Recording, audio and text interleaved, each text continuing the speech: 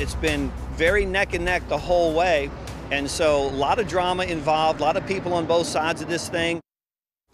All right, so the vote to bring the controversial casino to Slidell could be in some trouble. A trial date was just set to determine if the nearly $500 million venue will even make it on the ballot for St. Tammany voters. WDSU's Aubrey Killian, he's live in Slidell. And Aubrey, early voting starts this weekend. The big question, is that still going to happen?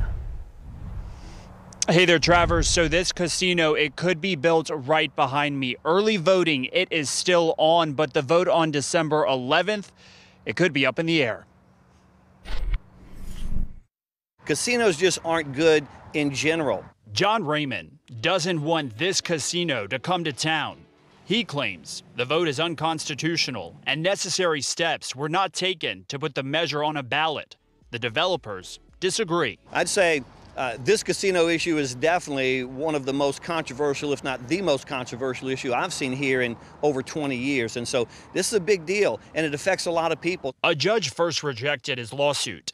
The Circuit Court of Appeals reversed that decision. So today, the judge set 2 new court dates. On Tuesday, November 30th, we're going to hear the motions for summary judgment. If the judge rules on everything at that point, it could come to an end, and either side will probably appeal at that point.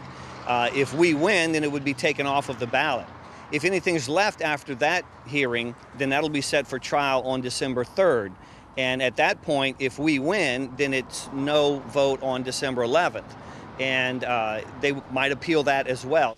I think it'd be great. Jason Center supports this casino and is voting early this weekend. And they're going to be adding, lazy river and facilities for the people who live on their boats. And no, it's a win-win. And location. We're only 20 minutes to the city.